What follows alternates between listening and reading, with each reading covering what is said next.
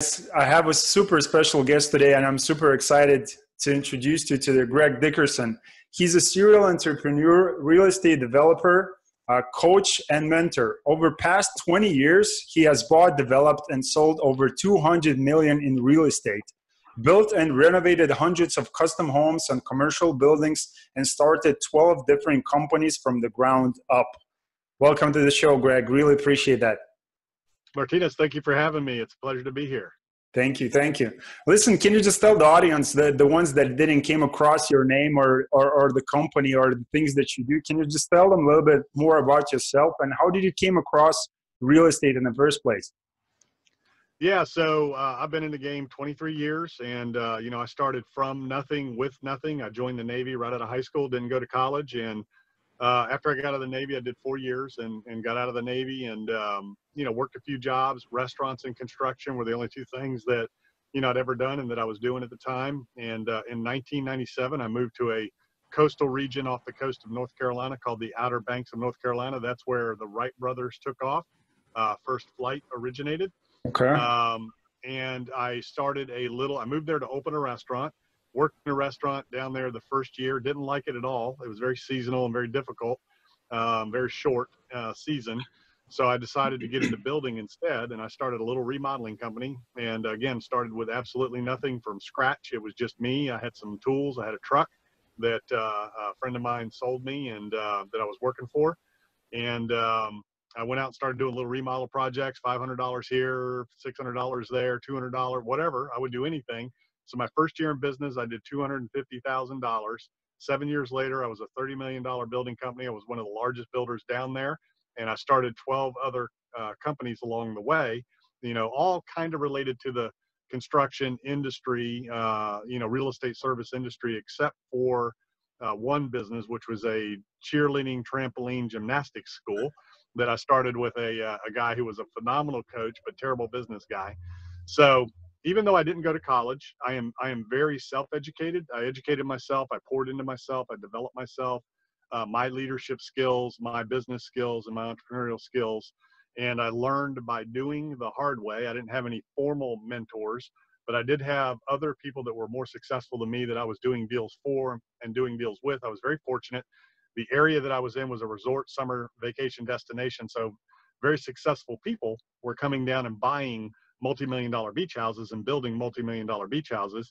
And they were all successful where they were coming from. So, I learned from them. I'm a great listener. I'm a seeker of wisdom. So, whenever I would do business or build a house for or with those individuals, I would ask them what they did and I would learn about their business and their company. So I learned a ton by working for other people while they were paying me. So it was a really neat experience. And I started doing just some deals with some developers and I learned how to, to build and develop and get into other things. So my general philosophy in business has been to build and scale companies that generate cash flow to invest in other assets. So that's kind of how I'm wired. Yeah. Okay. That's it. So basically real estate was always in your blood. I mean, you was always passionate about it because, you created, 11 companies beside the other company you mentioned, so. So what about the real estate that you're passionate about? You mentioned, the cash flow, and so what's the main? So the real estate, the real estate side is interesting. So I'm a developer, more than anything else. So I like to build, lease up and then sell, or build and sell. That's kind of what I do. I don't like to hold long term, and that's just me. I'm not saying that's the right strategy for anybody. I'm just saying me personally, I like to build and sell. I like to get in and get out. It's what I've done my whole career. It's what works for me. So that's just how I'm wired, where I come from. And, the development game oftentimes is bigger dollars, the other angle is great too. There's some very successful people that in long-term wealth, is built through holding assets. And as I get older, I'm looking more towards, holding more assets. But, I'm only 51. So my career so far has been all development. But the way I got started, it's really funny. I didn't even know you could do real estate investing as a business. I just didn't know. I'd owned 3 houses when I had moved to the beach and started my first company. And as I started doing deals for people, I started learning about real estate investing and what these people were doing. And then I had a friend of mine who was a realtor that knew of a lot that was for sale. And he came to me and said, "Hey, we can buy this lot And then I know somebody who wants to buy it for, you know, whatever it was, 50,000 more than we're paying for it. You know, all we got to do is buy it and we can resell it to them. And I'm like, can we do that? And he said, sure. You know, so I was like, okay, that was a retail flip, wholesale, you know, they call it wholetailing. Yeah. So he said, look, put up the money, I'll do everything else. He was a realtor. I was like, okay, no problem. So I put up the money, he did everything, and we split, you know, I don't know, we made 20, 30 grand a piece, 15 grand a piece, whatever it was, in 30 days. And I was like, man, that's easy. So that's when the light bulb started going off about, you know, doing real estate investing and flipping properties. And then I ended up getting my real estate license and doing a little bit of real estate along the way. I had a real estate brokerage under my construction arm as well. So it was real estate and construction were the two things that I did. And then I just started building spec houses and started flipping some houses. Then I started developing some properties, buying buildings, tearing them down, redeveloping, built some commercial buildings, did some residential subdivisions, and everything just kind of scaled from there. So, you know, just baby steps, you know, and it sounds like a lot. It sounds like it's, you know, overnight, but I mean, this is 23 years. Exactly. And it was 10 years of working for other people, including the military, prior to that 23-year career. So I didn't get there overnight. You know, I worked very hard. I mean, there were times in my life when I was young, when I worked 7 days a week, 16 hours a day in construction. It was just me doing all the work, and I'm a very hard worker. So if I was on a job and I knew I could finish it by 10 o'clock tonight instead of coming back the next day, I would stay and finish it at 10 o'clock at night. And, you know, I was doing some government contracting before I moved to the Outer Banks, and I was traveling up and down the East Coast, and I'd be out of town. So, you know, instead of staying, you know, late, I would just, you know, or instead of getting up and finishing and then going home late, I would just stay late at night till 10, 11, 12 o'clock, whatever it took, finish the job. That way I could leave in the morning and go home. So, you know, that's just, you know, how I did it and how I started, and it's kind of how I'm working. Yeah, I love it. I love the you know the story that you just gave us, and thanks for sharing that. You know, because I think one thing that I took out from your story, what you just said, you know, because again, you're in 50s, right? And like the people who are watching this interview, maybe a little bit younger, or maybe your age. I think the audience, it could be a little bit younger, but like the one thing is like work ethic, right? Yeah. Like it's one piece that is sometimes missing nowadays, because everybody is just looking for a quick fix, you know, for a new software, for something, you know, an app, something that will solve a problem, you know, instantly. But now it's, you know, it's still the same. I mean, if you just have a tremendous work ethic and just keep like, you know, diving in and doing like exactly what Greg did. I mean, it's simple as that, you know, like the software or whatever new app is not going to solve all your problems, especially in real estate. Sometimes you just need to dig in and just keep working. So can you just tell people from, you know, from your coaching experience, would you give an advice for somebody who's starting? What is the right strategy for now in a given market? You know, it depends on the individual. It depends on their Yeah. financial position, what their, you know, career is, what their understanding of real estate is, you know, all those things. So, you know, if you're going to be a flipper, you know, if you're going to flip properties, you know, it all begins with education. And like you said, you know, work ethic, sense of urgency, you know, the best time to do anything is right now. I have zero backlog in my life. I take care of everything as it comes in, whether it's email, mail, phone call, whatever it is. I take care of it right now, and I don't procrastinate. I don't shelve anything. I don't put anything on my to-do list. I knock everything out. So when I go to bed at night, my calendar is clear. You know, my to-do list is clear. You know, obviously there are some things that you got to move to the next day, but the bottom line is whatever that task is for the day, I've got it taken care of, and I have zero backlog, so I have no stress. I'm very efficient and organized when it comes to those things, and you know, very strong sense of urgency. So what I would tell people is understand, to be successful in business, you've got to have those things. You've got to work hard. You got to be diligent. You have to have a work ethic. You have to, you know, have sense of urgency. Figure out how you're wired and what it is that you're drawn to. You know, whether it's like me, building and developing, getting in and getting out. If you want long-term passive income, then, you know, study those strategies and learn about how to manage properties and how to manage property managers.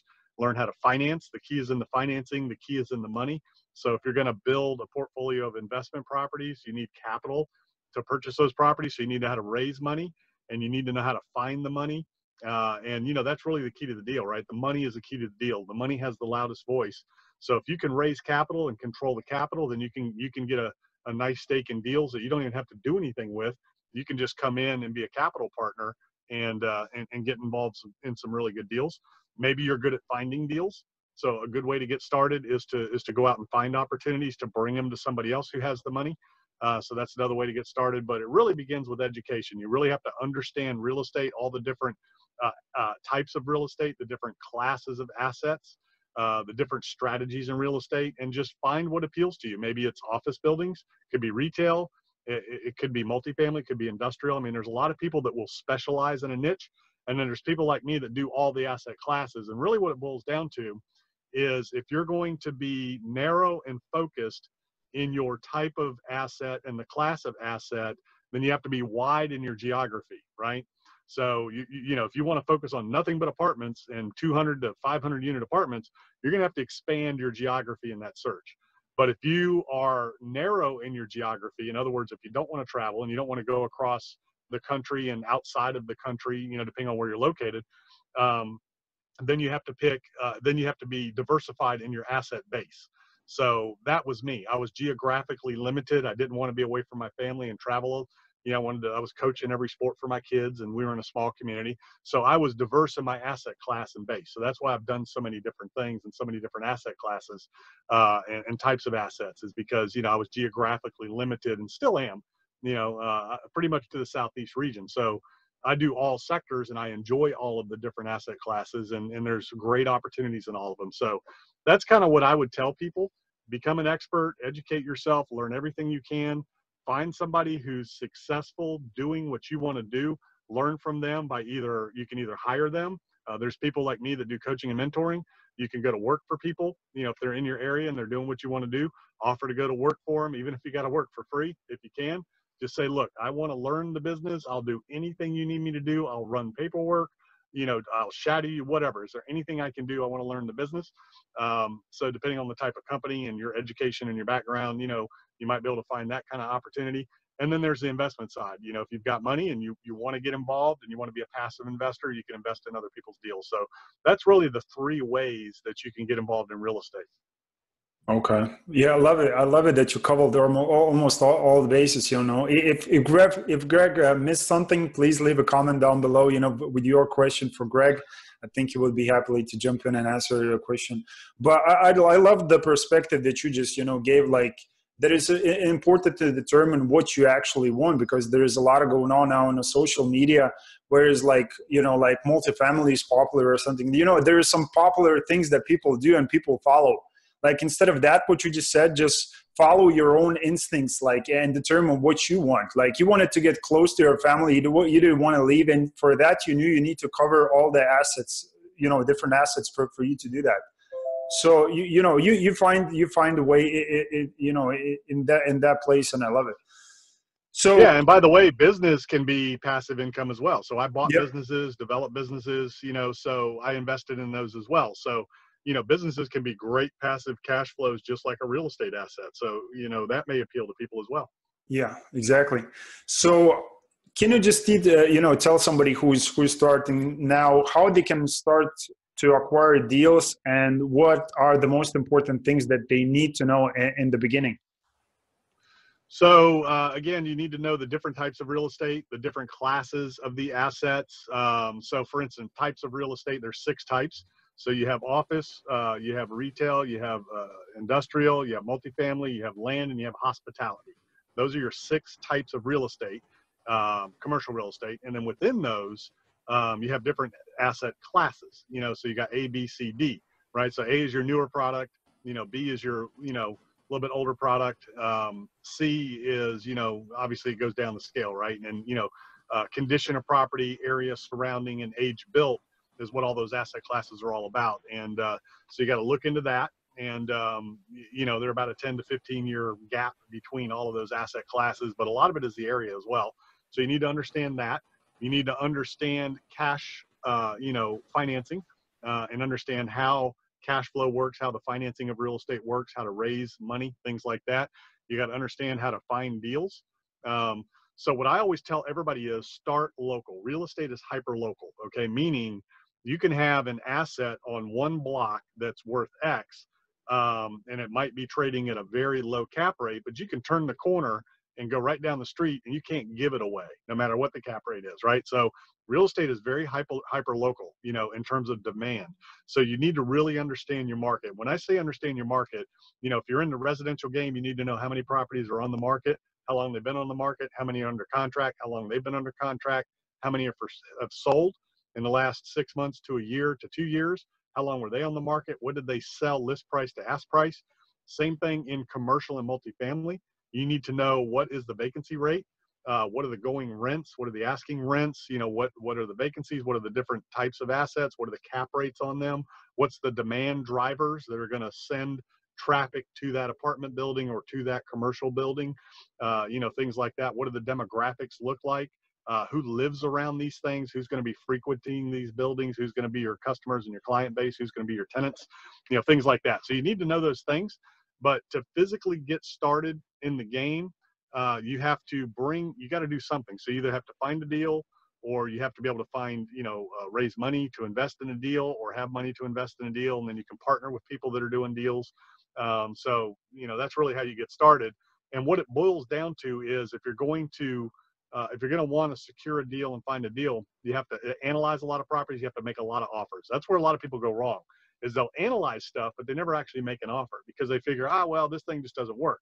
Well, if you're going to go through the trouble of analyzing it, it doesn't cost you anything to throw an offer out there, for something, right? So if you're taking time to analyze a deal, go ahead and put together, if it's commercial, what's called an LOI, a letter of intent, and just put down where it needs to be to meet your return requirements, and just send it out and start that process.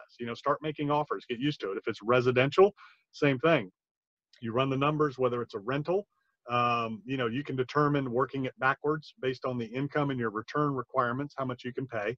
Same thing if you're going to flip it, what your after repair value is minus your repair costs, determines, what you can pay, after your profit margin is taken out and expenses.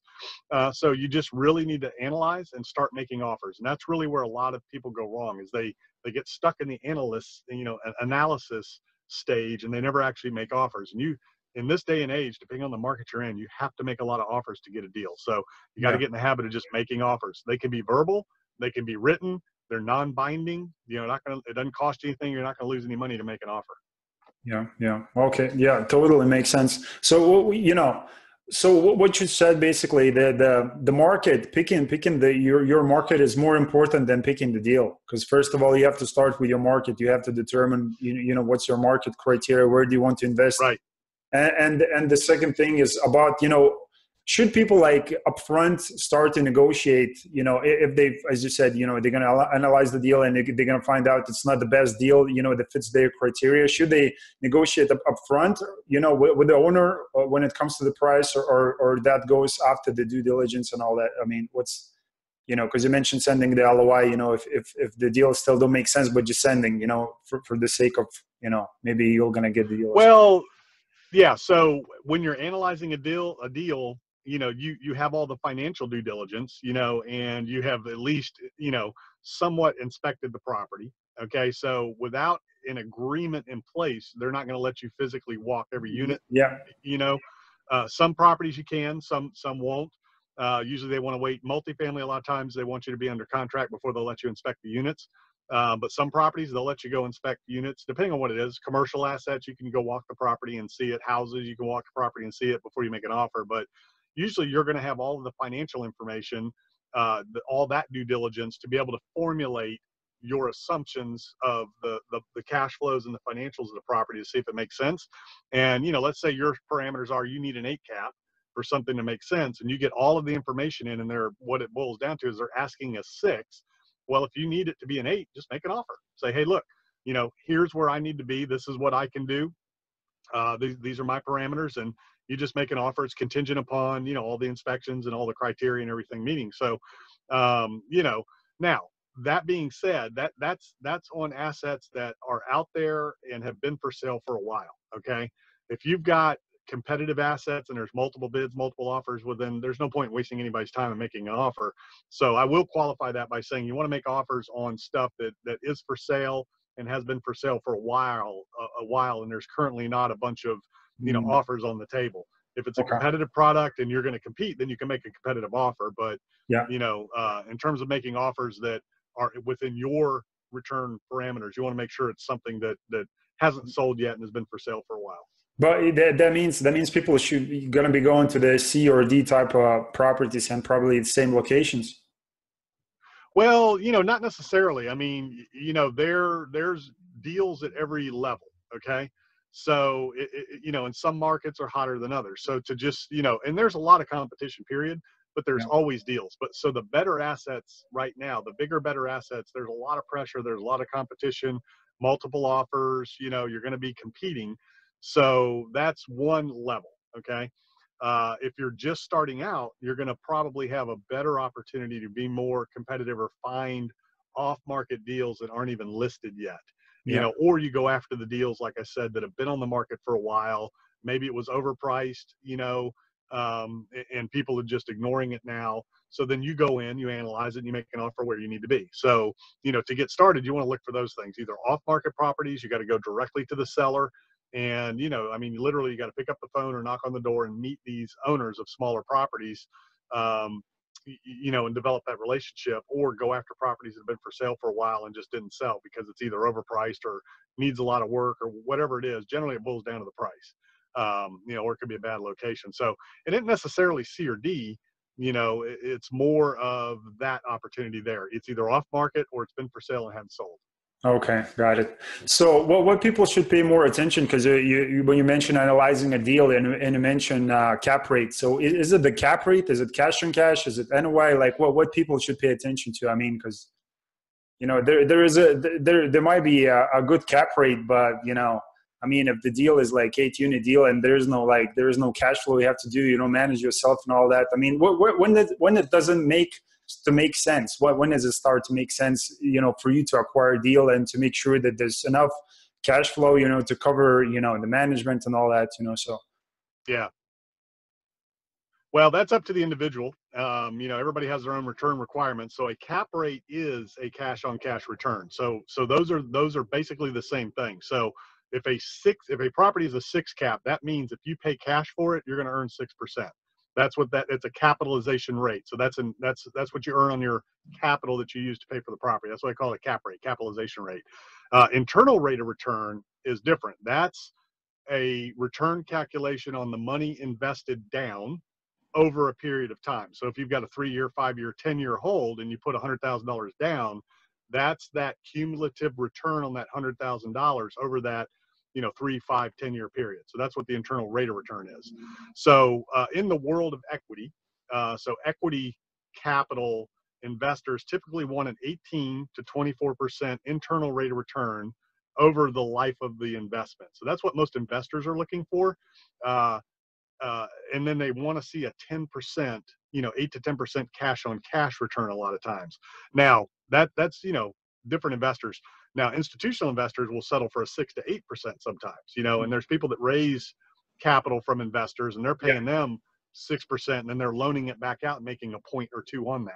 Yeah. That's what a lot of equity funds will do. So it all depends. Now, for an individual like me, I like a 10% return on my cash on cash minimum. I like to see 20 to 30% internal rate of returns. Me, personally, minimum is where I like to be. So you have to work it backwards. And I'll tell you right now, in the United States, with where interest rates are right now, if you put the standard 20 to 30% down and finance the balance, you're going to need at least a 6.5 to 7 cap to break even. That's where your break even threshold is going to be. So, your question was where do you want to be, for break even and all that. That's what you got to know. You got to know, based on your down payment and the interest rates, you do run the calculation to find out your break even. And then as the cap rate goes up, you make more cash flow and on that, on that spread, right? So it all depends on how much you put down. It depends on what the interest rates are, your financing, what the term is, all those types of things. If you got a 20-year amortization, you're going to have less cash flow than a 30-year amortization. So what I just said was a 6.5 to 7 cap with a 30-year like agency loan at 4.5%, that's going to break even at a 6 or a 7 cap. If you've got a 20-year loan, you're not going to break even. You're going to be a little bit underwater. If you're paying interest on the equity portion on that down payment of 6 or 8%, and you've got a service debt at 4.5% to 5%, that's going to be even more difficult, and you need a higher cap rate in order for that to break even. So what a lot of people are doing is they're doing interest only on the balance on a value add for 3 to 5 years to lower that debt service so that it cash flows. So there's ways to get there.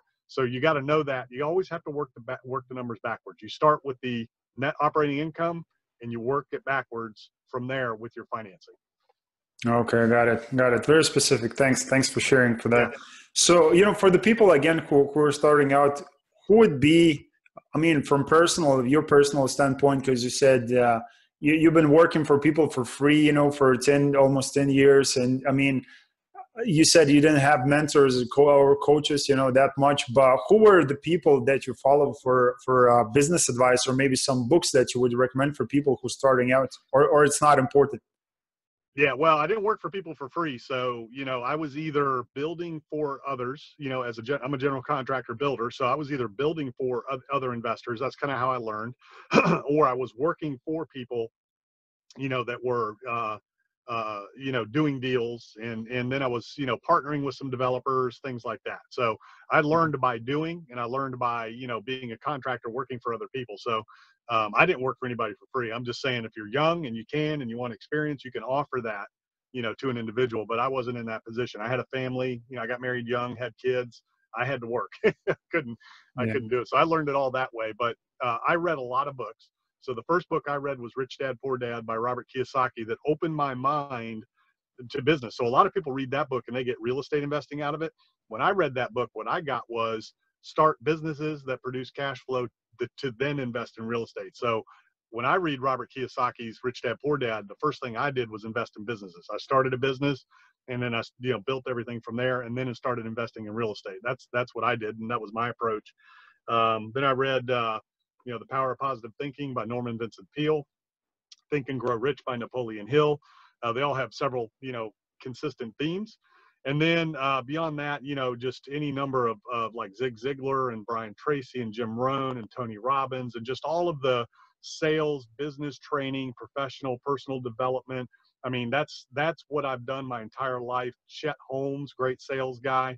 I mean, all of the old school greats, and then there was the real estate guys like Russ Whitney, Carlton Sheets, I studied all their programs. People in the real estate world. I read everything that Robert Kiyosaki put out, all his books. Dolph Del Roos was his real estate advisor. I read all of his stuff. So I constantly poured into myself. And, back in the day, a lot of younger people don't remember, but it was Sony Walkman cassette recorders, to put, to listen to music while you're out exercising. So I listened to books on tape, and then it became CDs. And then I had the 80 gig iPod, right? My iPod had nothing but books. I never had one song on my iPod. It was always books. Whenever I was driving around, I didn't have music playing. It was a book on tape, book on CD. And even now today, my iPhone, I have zero music. It's all podcasts. It's all books on, audiobooks. That's what I do. So any downtime I have or driving time, I'm pouring into myself. And I have a strong faith as well. So I have a lot of Christian stuff, and there's a lot of Christian books that I read, and of course the Bible, and I listen to those things as well. But I'm always developing myself constantly. I'm a lifelong learner. I'm not formally educated, but I'm very self-educated, and it never stops. The older I get, the more I want to learn, the more I want to consume, the more I try to pour into myself, because I do coach and mentor others, and I want to be the best I can be for them, and I want them to get the benefit. So one of the things a lot of people don't think about, when you read a book or listen to a course or even a podcast like this, what everybody's going to get out of me and out of a book that you're reading is everything that we know, all of the experiences that we've had, all the books that we've ever read. I do a lot of leadership development and training, and I've got my own philosophy of leadership that was built on a number of leadership and business books that I've read. Other books, The 1 Minute Manager and all the leadership systems there, Managing by Harold Janine, High Output Management by Andrew Grove, Principles by Ray Dalio. I mean, there's all kinds of business books, Warren Buffett stuff, Sam Walton stuff. I mean, I read biographies and business books. So I take bits and pieces of all of that, and I've kind of developed and created my own system and style. So on the leadership front, a lot of people, study and have the mantra that you want to work on your business, not in your business, right? So I flip that paradigm, and I say you want to work on the people in your business so that they can work on the business for you. It's all about leverage and scale and developing others. So you got to develop yourself first and foremost as a leader, motivator, delegator, right? And then you develop the people on your team that are with you. And I mean everybody, your direct employees, your vendors, subcontractors, suppliers, your partners, your asset managers, everybody you're engaged with is your team, and you want to develop them and you want to help them be better at what they're doing. So what I've always done my entire career, the way I scaled my businesses so fast and the way I scale them so fast now, and what I help people do is I develop them as leaders, and I help them work on the people in their business so the people work on the business for them. So that's how you scale. That's how you get to the point to where you are a true entrepreneur. You're a true business owner, not self-employed. Yeah. Wow. This is, I'm just trying to process that. I mean, at age 50, which is still like, you're super young, like half of the decade just passed. But I mean, at 50 years old, you start pouring into your brain like all this information, still learning to, until this day, because I'm trying to think of people that I know, and probably, you listeners can still trying to process and think who is in this age is still pouring this much information into himself, learning, like doing, and it's unbelievable. So truly, like, respect the effort and the process that that you're going through, because there's a few people only, I think the percentage is so small, of people who are still like learning at this age, because everybody become like, oh man, I know everything. I know, like 20, 25-year-old people, like, I know everything. So no, that's well, the one thing that I've been very blessed at is I've always known my limitations. Yeah. And I've always known that, you just don't know what you don't know, and all you know is what you know. So what I've learned in my life and my career is the more I learn, the more I know, the more I realize I don't know. Yeah. And what success in any area of your life, whether it's financially, spiritually, relationally, whatever that looks like for an individual, and you can compartmentalize those and define success separately. There is no one definition of success that says, oh, well, success is having a lot of friends. You're not successful unless no. You can be financially successful. You can be successful with your health. You can be successful in your relationships. You can be successful with your friends. They can all be different and compartmentalized, and you can have different goals. But at the end of the day, it's all about awareness. It's all about what you know that is the ultimate value. And, wisdom is being open and receptive to learning, correction, and learning and knowing more. So I've been a seeker of wisdom my whole life. I start that out with every conversation when I'm talking to somebody that I want to learn from. I tell them, look, I'm a seeker of wisdom. I want to know what I don't know. I want to know what you know. So I try to find people that are where I want to be, that are more successful than I am, doing the things that I strive to do in all those different areas. It could be health. It could be whatever. It could be nutrition. It could be cooking. It could be anything you want to learn. Find people that are great at it and learn from them and be open to it, and realize that it's kind of like railroad tracks, right? You can always go deeper. You can always go further. So if you think about standing on a set of railroad tracks and you're looking down those tracks, the vision's going to stop at some point. You can walk to that point, and then you can see again even further, right? Yep. And you walk to that point, you can see even further. So wisdom is the same way. You will never, ever reach the end zone of wisdom. You can always go deeper. Exactly. I love it. I love it. So I just want to follow through with the second question. Like, I know you've been in the Navy, so can you just tell audience what was the biggest thing that U.S. Navy taught you the most in these years? So I grew up with it. So I was groomed for it my entire life. My dad was a career military man. He went in, enlisted, came out an officer, which is very difficult. So I grew up with that influence. It's all about discipline. It's all about hard work. It's all about chain of command. It's all about following orders. So I mean, I grew up in a very rigid, disciplined military environment. My dad was tough, and it was funny. I'm not going to go into details about that, but I would say that's really it. It's really the discipline, that you get: discipline, teamwork, leadership. I'm a natural leader. My dad was a leader, so maybe I got that from him. I don't know, but I've always been a leader. Everywhere I go, I'm the one who's, picked to be the captain, or, put in charge. I don't ask for it. It just happens. Or in some situations, I just do it, right? I'm just a leader, and I just jump in there, and I don't force it. People follow me, and it naturally happens.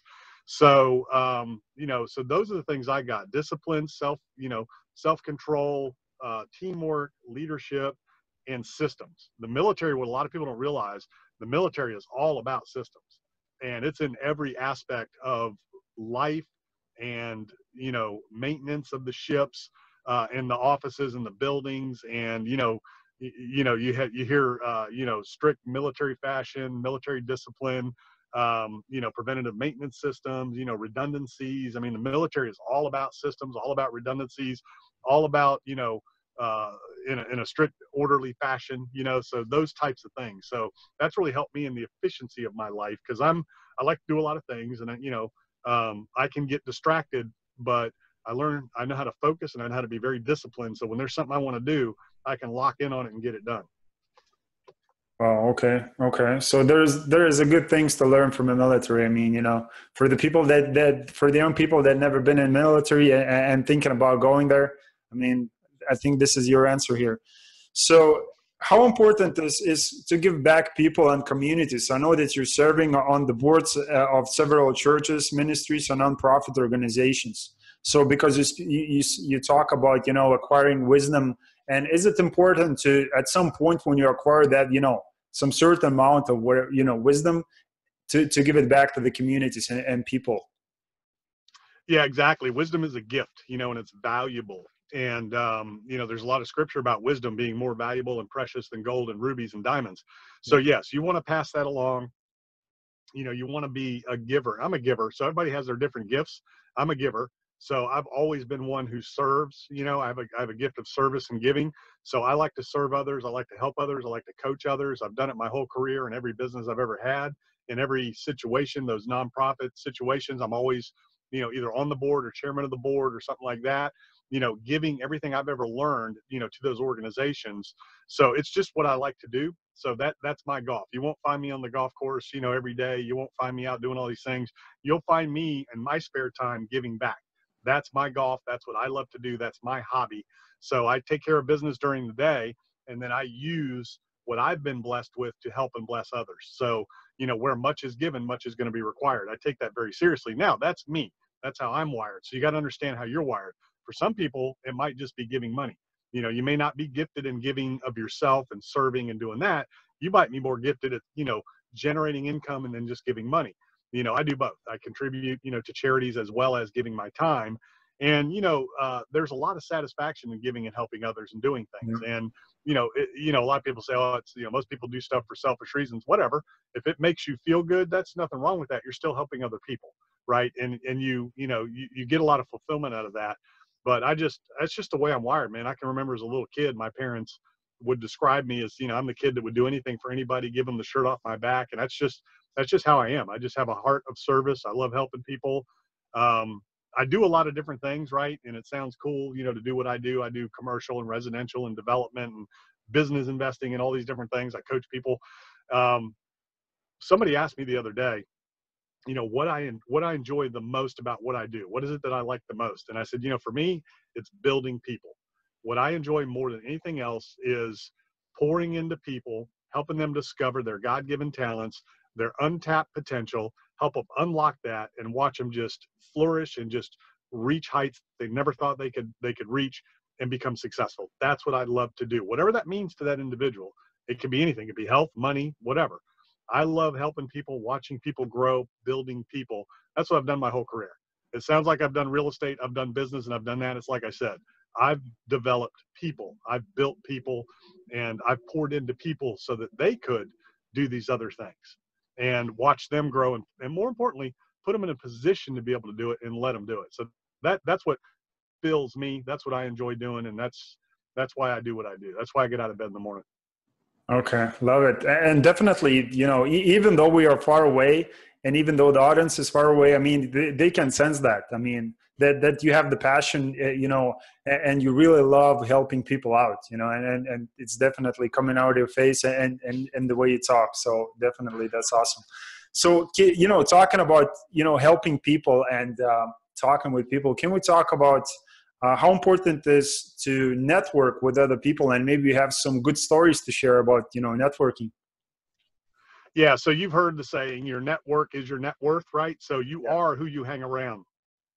Take a look at your 5 closest friends.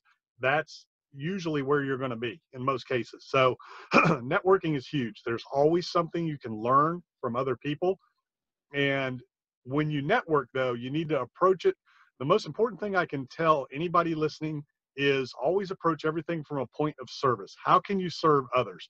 The buzzword out there is add value. I call it service. How can you be of service to somebody else? How can you serve somebody else? How can you help somebody else? How can you benefit from somebody else? How can you be a benefit to somebody else? A lot of people approach networking about what can it do for me? What can networking do for me? You know, Zig Ziglar was one of the greatest teachers, motivational speakers, sales trainers ever. Yeah. And he had the saying, you know, if you help enough other people get what they want, you will ultimately get what you want. Not in a manipulative way, but in a sincere way. You got to care about other people. You know, if you don't care about anyone, you can't sell anyone, right? So you got to make sure that when you are networking and you're surrounding yourself with like-minded people and people hopefully more experienced in doing things that you want to do and better than you, you always want to surround yourself with people that are going to challenge you and they're going to bring you up. I'll use a sports analogy. I love sports. You know, if you play tennis and you want to be a better tennis player, are you going to go play people you can crush that can't even compete? Or are you going to play people better than you? Because when you play people better, they're going to make you better. So when you network, you want to network with people that are doing things that you're not doing, that are where you want to be, so you can learn from them and they'll lift you up and bring you up. But again, you want to approach it from a point of service, a point of learning. How can you be of service to somebody else? Okay, okay, love it. Totally makes sense, you know, because there's a lot of people now going, if you're watching and if you have your own business, you know the importance of networking, and just switching from the word, what you say, you know, adding value to the service, that makes a completely different, because it sounds like you definitely want to help people, and you know, don't make it just sound like literally like give value to the people, you know, like any way Yeah. possible. Like even though like we met before, like even with a different people, I'm just trying to see like how I can add value to those people as well, you know, like really like in a general like way, because you know, if you just give, as you mentioned, no, if you just give, you know, it will come back to you eventually, you know, anyway. Yeah, So and I'm a connector, so when I yeah, network, you know, I listen. So part of what networking is all about is listening. So getting to know people, listening, finding out what they need, and then being of service by helping them get what they need. yeah. And you know, and a lot of time it's just connecting people and you know, providing, you know, relationships and things like that. So, you know, service networking is what I call it. Yeah, love it. So can we get a little bit personal? And I just want to talk about yourself and like what are your 5 or 10 year goals now going forward? I mean, where do you imagine seeing yourself in 5 or 10 years? You know, I'm continuing on my path of doing, you know, my projects, developing, you know, properties, building my portfolios for the long-term legacy assets, you know, commercial multifamily assets. You know, I'm watching the market right now, watching things. So I'm not an aggressive buyer right now. I feel like we're in a bubble. You know, you know, the market is peaking everywhere. So I'm waiting for that next, you know, that next opportunity to jump in. It's more important to predict the top than it is the bottom. So right now we're at a top, we're at a peak. So I'm kind of, you know, very selective in what I do from an investment standpoint, but I am looking to build legacy assets over the next 10, 20 years in my career. So taking everything that I've done and earned, reinvesting in other assets that are long-term legacy assets, big, nice trophy assets that are safe, bond type assets, class A, you know, B plus class A type office and you know, multifamily assets. And I think in the next 3 to 5 years, there'll be an opportunity to snatch some of those up. So that, or develop them. So that's what I'm working on. You know, personally, just maintaining, you know, my health and my lifestyle and traveling more. I love to travel and you know, but more important than all that, I'm on a mission to reach more people, to help more people, and to take the 23 years of everything I've learned and all the mistakes I've made and all of the things that I've done and help others, you know, achieve their goals and fast track their careers. I get a lot of young people that reach out to me. I'm in a college town, and one of the top business schools in the United States is in this town, Darden School of Business. So I get a lot of young people that come to me looking for advice in terms of what they should do in their career, what their next step is. So I'm kind of on a mission to reach as many people as I can, help as many people as I can, and I'm always, you know, always looking for opportunities to serve others in that regard. Yeah, yeah, and that's what I want to help you with. That's what we're doing the show for. I just want to help you to reach more people, because I can sense how much wisdom and how much information you acquired throughout these 23 years. I mean, and you just keep pouring more of that from your experience walking and doing the deals, and learning from all these super great people. So definitely more people, I think, definitely, and people can probably tell the same, like more people would need to know you. And I don't know why more people don't know you right now, because I mean, like, guys, if you enjoyed the video, just please like it and share it, because this is definitely one of the best probably shows that we had so far. I mean, this guy is just giving constantly, and like, I don't know, maybe he wants to get something back. I don't know, maybe, but I don't think so. This is a truly like super great person, and super positive, and has so much knowledge, and it's just unbelievable. So can you just Well, tell I've people? done it, like I said, it's my career. It's just how I'm wired. It's what I've done in all my businesses.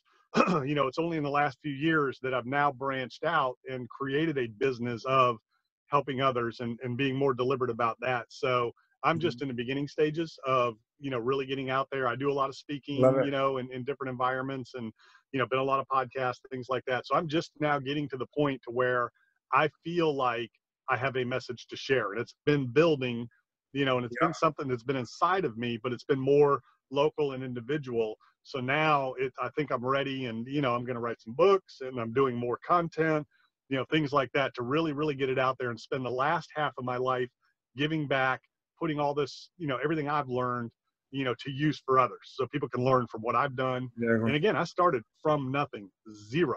And I've started a ton of businesses and a ton of real estate deals with nothing. So that's what's really cool. It's relatable. I'm not some big Yeah. billionaire, that people can't relate to. I mean, I've done a couple 100 million, and I've had some success, but it's not like out of this world, right? It's very achievable, very attainable from a guy who has, no formal education, that started with nothing. So that's the message I want to get out there. If I can do it, anybody can do it. Hard work, educate yourself, and take action. That's what it is. Yeah, simple as that. Love it. So can you just tell people how they can find you on the platforms, what platforms are you using right now, and how they can reach you? I know you have some courses as well available right now. Well, I do one-on-one coaching. I don't have a formal course yet, but I think I'm going to put some together. I've had several people asking for like beginner real estate investing courses, in the different, asset types, especially development. There doesn't seem to be a whole lot out there on development, ground up development, like books or courses. So I'm going to start putting some of those together here the rest of this year. But right now I do one-on-one coaching. My website's gregdickerson.com. All my information's on there. My Facebook, YouTube channel, LinkedIn, where I put content out. All the podcasts I've been on are on that, YouTube channel.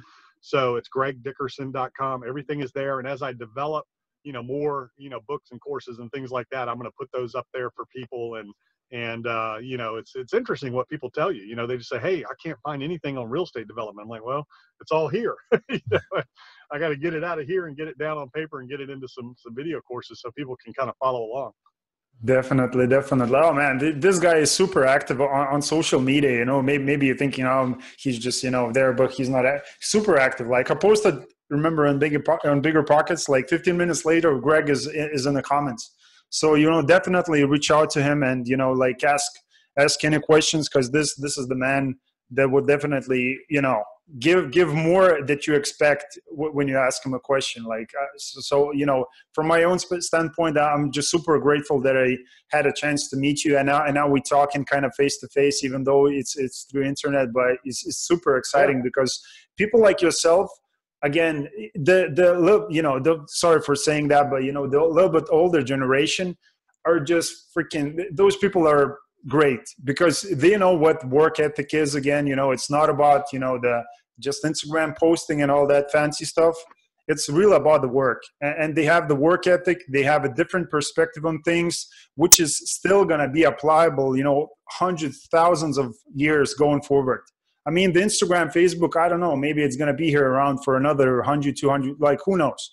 But like the skills and the assets that you have in here, the wisdom that you acquired before, I mean, it's invaluable. No app or something can change that, and you have it in you.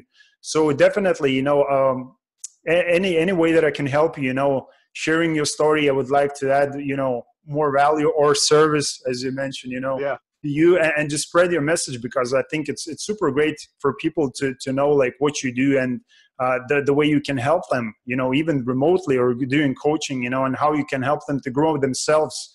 So, so they would grow their business at the same time. So, yeah, especially overseas and internationally, right now, I have some people in Canada and the United States, but, I haven't really reached, anybody outside the United States much. So it's kind of cool that, you're in Europe, and, there's people there that have the same goals, dreams, aspirations, in Asia, in, the Middle East. I mean, people are people. Everybody wants, not everybody, but most people want to better themselves. They want to better their opportunities for their children, things like that. So it's really cool in this day and age that we can do this, and we can reach the world, so that, to me, that's exciting. And that's what I'm really looking forward to, is getting out there more internationally as well, and getting a message out there. yeah. Oh, I love it. I love it. So guys, please like and share this video if you enjoyed it the same as I did. I mean, this was definitely a special show, today. So really appreciate the time, Greg. I know this is kind of a, in the car interview. So as I see you planning to go. My mobile office. Mobile office. That I love it. So, I'll let you go for now. I know you're a super busy man, and I really appreciate the time and the effort you put in today, telling people actually what it takes to get in a real estate space. There's a lot of great details that you gave to the people. And, even though myself, I'm going to probably rewatch the interview just to take some notes from that. So it's definitely super awesome. And thank you for everything. So guys, if you love this interview, go and check it out. Greg's links down below. Go and talk with him about the coaching. It's definitely a great opportunity, to be coached by this man here. And just follow him on all the social platforms. There's a YouTube and Facebook, pages as well. So this has been a Money Show with Martynas and Greg Dickerson today. Again, please like and subscribe to this channel, and I'll see you in the next episode, guys. Take care.